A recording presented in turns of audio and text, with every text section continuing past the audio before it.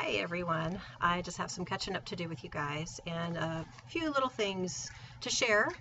Um, I guess the first thing I'm going to do is talk about a couple of dreams I had, and then something that actually happened to me I felt like was some direct intervention, some divine intervention. Um, the first dream I had, this was back on January 16th, 2016. It was kind of a short dream. I was in a bus and I looked out the window. I was with just a few other people on this bus, and these huge creatures were attacking the bus. They almost looked like pterodactyls. They were these huge bird-like creatures. And as they were circling around the bus, suddenly they opened their mouths, and it looked like all these little bugs started coming out of their mouths, like these gnats. And the bugs were swirling around the bus, and I really quickly said, make sure all the air conditioner vents are closed so these bugs can't get in through the vents. And in my mind, I thought they were all closed, like I had a memory of closing them all. But when I then looked at them, I saw one looked like it was closed, but it wasn't. And I really quickly ran over and I closed a few of them. And no bugs got in. And that was pretty much the dream. So what I think that represents, a lot of us feel like buses or vehicles represent the rapture, like we're all gathering up, getting ready to take a vehicle out of here, or be taken away on this trip, this journey. And I think those bugs, just because I think just historically these kind of pests, these things that aggravate us, this is sin. And sometimes we're really quick to recognize the real big sin, but then these little sins also can be swirling around us. What I think was significant is in the dream, had felt like everything was closed, like they couldn't get in, but then something took me by surprise. It could just be a personal thing where I feel like, I'm living a really good life, everything I've got, I'm abiding in Christ, but that devil is crafty, and he may find really subtle ways that we think we're safe. We think we've done what we need to do, but we need to keep looking carefully. We need to be very vigilant. And in the dream, I spotted the vent and nothing got in. So I think it's a timely thing to say, okay, let's keep our eyes open, have eyes to see, ears to hear, and be vigilant. Okay, my next dream, which kind of goes into this thing that happened to me, this was just this last Friday. And I remember why, because it was a morning. I have a younger daughter who's almost 3. She's 3, about to be 3. And she has Soto syndrome. So she goes to 3 different therapists every week. She sees occupational, physical therapist, speech therapist every single week. So that Friday morning, we were rushing off to get to one of her appointments. And it was a 9 o'clock appointment, I remember, because we were trying to get there in time, and I usually give myself at least 30 minutes to get there. We're in the country, and we go through some winding roads to get into the city. So I know one of my things I need to work on is getting impatient. And when I have to be somewhere and I've got little kids to round up and get dressed and fed and prepared and packed up certain things to take with us, I get a little flustered. I have to grab this, that, and I get really frustrated when I'm trying to pack them in the car and running late. And I just get really exasperated with myself, like, oh, why can't I get there on time? So this was one of those mornings, and I actually thought I was going to be doing okay. My older daughter was going off with my husband to stay with him at his work for a little while I took my younger daughter to her appointment. So it was just me and Skylar, my little one. And as I'm ready to get her going, I realized the TV was on in our family room. And usually by then it's shut off. We just kind of watch a little news in the morning and shut it off. So I'm running around the family room cleaning up, looking for the remote control.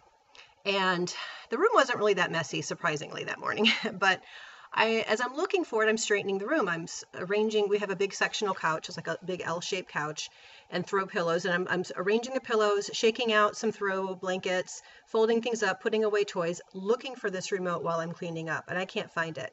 And then Skylar's yelling for me. So I run into the other room, get her dressed, go to the bathroom and pull out the diaper bag and all that stuff. Run back out, look for that remote again. I still can't find it. This time I get on my knees, look under the couch. I still can't find it.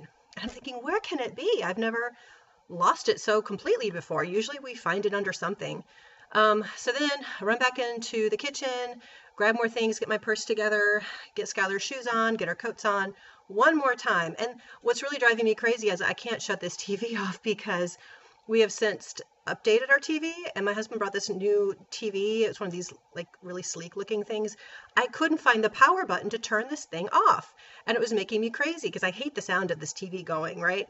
So I finally find, we have a universal remote with a satellite, and that's the one I was looking for because it does everything.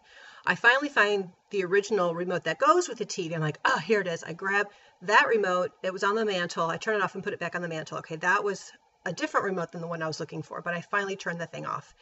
So we run out the door, we get to our appointment, and I had hoped to give myself 30 minutes to get there. We got there, we left like 10 minutes late. And we got there with 1 minute to spare. And as I'm driving, I'm like, you know, praying that we get there in time. As I'm going down the driveway, it is so foggy. I can't even see maybe 50 feet in front of me. It was one of those really, really foggy mornings we get here in Wisconsin. We have a lot of farm fields in front of us, and that fog comes in and it just sits there, and it will be there the whole day. I mean, it's that kind of fog, it just doesn't leave. And this morning was extra, extra thick. And, some people don't put their headlights on, you know, feeling it reflects back. But here, sometimes you do have to do it where we live because otherwise you just can't see anybody. So as I'm driving, like I usually do, I'm a little bit like frazzled. I'm trying to get my gloves on as I'm steering the steering wheel, and I'm going around some twists and turns. And halfway through, I'm like, oh, I got to turn my lights on because I can see cars coming with me with their headlights on. So I turn my lights on so they can see me. Anyway, we get there uneventful, no worries. We get to the appointment. On the way home, I pick up my other daughter from my husband's work, and we're heading home. And I asked my older daughter, Addison, where could that remote be? Because it's still bugging me. And I said, you know what? I bet I left it in your bedroom when I went up to your room to help you find some clothes this morning. And so when we got home, I asked her to go up to her room to go look and see if I left it on her dresser. So she's up there looking for that remote. And I'm in the kitchen with Skylar giving her a snack. And she comes down saying, Mommy, it's not in there. I'm like, are you sure? Now it's really bugging me. Where can it be? So I get Skylar out of her high chair and everything, and I'm walking into the family room, and my heart just stops because there, right on the couch, is the remote I was looking for. It's just sitting there perfectly. Now I know it was not there when I left. I was the last person to leave that house and the first person back. My husband had not, he'd been at his job all day. He had left before I did. But it was so, it almost frightened me because my first thought was, who's been here? Because that was not here. And the logic of a prowler coming in to find my remote, that just made no sense. But I so was positive that was not where that it just wasn't there, because I literally 3 times stood and looked from one end of the couch to the other, looking, picking things up, shaking things out, looking, and I had straightened all the cushions, every cushion, and here it was sitting right on top. And I had come back and left that room 3 times, and each time it was not there. Yet when I came back after this appointment, it's the first thing I saw in that room was sitting right there. So my mind is racing going, what's going on? I couldn't understand and make sense of this. So I'm trying to think, was this an interview? Like, did an angel come and maybe what would be the purpose of that? And the only thing I can think of was it made me extra late. It was one extra thing I had to try to do as I'm rushing out the door. And I thought about it, and it took about maybe all combined, maybe 10 minutes of my time going back and forth trying to find this thing, getting on my hands and knees, looking under the couch. And so I thought maybe it delayed me. It was a super, super foggy morning. And I didn't put my headlights on until halfway through the trip. And these cars that had been passing me, you know, maybe somebody who wouldn't have seen me early on, well, it allowed them to have passed by without me, you know, hitting them or them hitting me. Or being out in the country, there's lots of hills and there is lots of steep drop-offs. And if I had turned a corner, maybe trying to put my glove on, or one of the, you know, harebrained things I'm trying to do while I'm driving, I could have gone off the side. I was thinking about that today when I was driving down that same road going, oh my gosh, there's so many steep drop-offs around here. All I know is it delayed me, and that remote was not there when I left. It's so, I mean, for days, that really like affected me because I was so positive. So I can't explain it. And the only thing when I prayed on this was, I just felt this the Holy Spirit telling me that in my last video, I had talked about angels and really proclaiming people to take comfort in their protection. And I felt the Spirit telling me, we blessed you because of that. It may have been a subtle thing in the past for angelic intervention, which we have all the time and we just don't know it.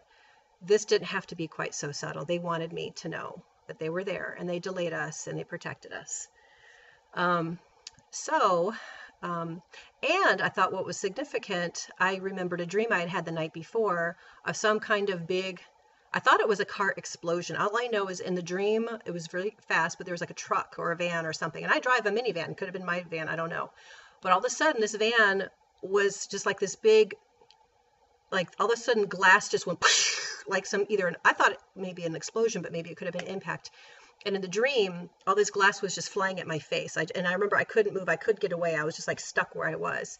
So I don't know if that dream tied into a possible something that could have happened that I was protected from. I've never dreamt of a car crash before, and it was just really unusual that I should happen to dream that just before what I think this was a delay from a possible accident. Okay, so I just wanted to share that. And guys, take comfort that this was kind of punctuating that last video of, yes, angels are around us. They're constantly protecting us.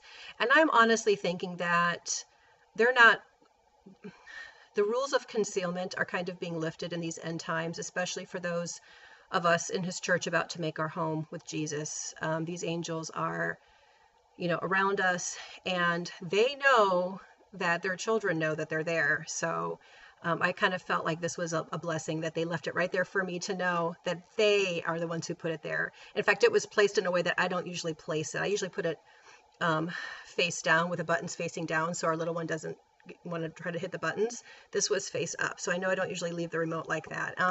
So just something like that. It was just too obvious. There's no way I would have missed it if it had been left like that. Okay, and then another dream I had, unrelated to the others, was I've had a few dreams in the last few, I guess maybe a month, 2 months, of being pregnant. Maybe just 2 or 3 dreams of being pregnant. And it would be kind of like I'm in the middle of a dream and all of a sudden, oh, I'm pregnant. Like I just happened to notice I was pregnant and I was really showing. Well, 2 nights ago, I just dreamt that I was getting on a plane and there were people among the airplane just kind of talking, and a politician walks by. He's a politician who's currently running for president, and it's somebody who I personally don't really care for. I don't feel like he's the kind of Christian that I think should be leading this country. And quite honestly, I'm not getting too hung up in the political race right now, because my personal opinion is we're going to be out of here before anybody comes. If anybody is elected for another president to be a president, I know there's a lot of conspiracies and theories that perhaps Obama is not planning on leaving. I don't know. Hopefully we'll be gone after that. So, or before that. So anyway, in this dream, the politician walks by, and I was talking to him, and only thing I can remember about our conversation was I mentioned the word New Zealand, and I mentioned the name of a woman named Heather. And something to do with, I told him, oh, I know Heather, or something like, oh, somebody's name is Heather. And I said, and this would help with New Zealand. And I don't understand what it was. But he was just like, oh, okay. And he was listening to me like, okay. And then he walked away. And so then I realized I'm pregnant again. I was like, oh, here I'm pregnant. And I suddenly realized that I'm feeling a pain, like I'm about to have this baby. And I got really, really scared because I'm on an airplane. You're not supposed to have babies on an airplane. And I'm racing around looking for somebody to help me because I'm scared. I feel like something's wrong. I don't think I'm supposed to be having this baby so fast, so quickly. And I'm running around, and I stopped one person and they couldn't help me. And so then I come over and these 2 people are in an airplane seat. And I said, I need your help. I need your help. And so I start to deliver the baby, and they're like, oh, you're fine. This baby is fine. Don't worry. And I look and I see the baby, and I pick up the baby. And well, I think it was fully delivered. I can't remember. I just remember seeing the head lifting it up. And then I woke up.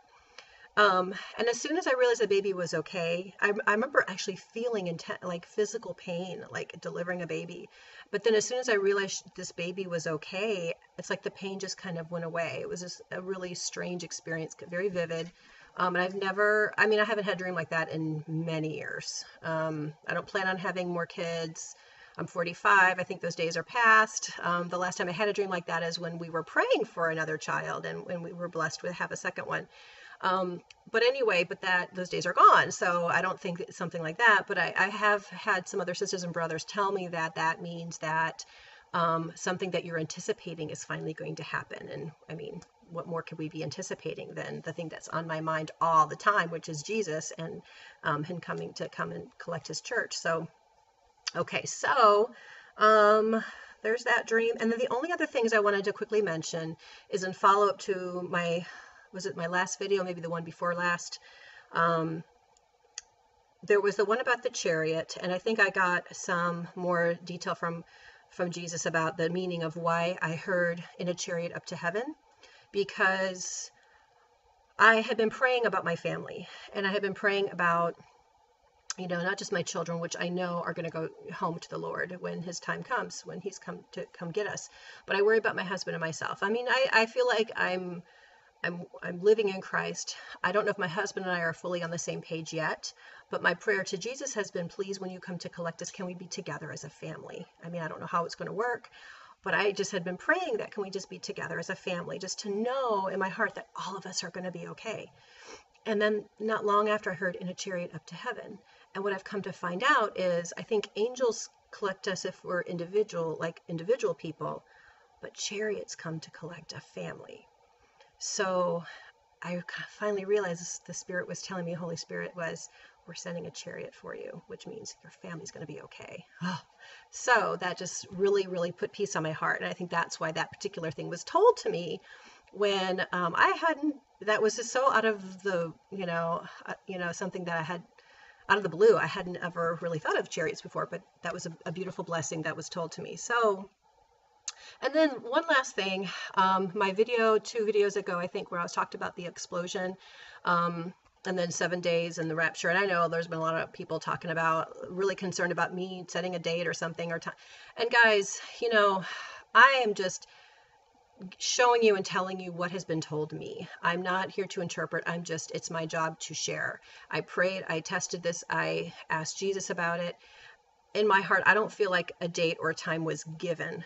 I think the Lord was telling me that we are going to know as things start to unfold that this is it. Because if you had watched my last video, it was like he gave me saying this will happen, and then this will happen, and then boom, it happened, and then this happened. It kind of went boom, boom, boom. I was getting knowledge as it was unfolding. But if you question things, if you're really unsure, then pray on it. See what the Lord tells you. Don't take my word for it. Go and pray on this and see what he reveals to you. And we know the Lord speaks, especially our Father, God our Father, he speaks in symbols. And I think because words speak to our head, but symbols and symbolism speaks to our heart. That's why Jesus taught in parables, because understanding things as a story and symbols, it speaks to our heart. Our rational mind doesn't get in the way and pick it apart.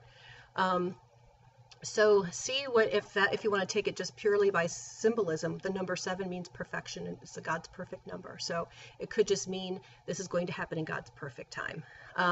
So interpret it as you would. But anyway, that's pretty much what I had to share, try to get you guys up to speed with what's been going on in my life. And I pray over this video, let it bless each and every person who watches this, and let it speak to them in the ways it needs to be spoken to them. And just, Lord Jesus, continue to protect us and cover us with your protection. And Lord Jesus, just continue to speak. Let us hear your voice and feel your guidance clearly in our lives. In Jesus' name we pray. Amen. God bless you guys.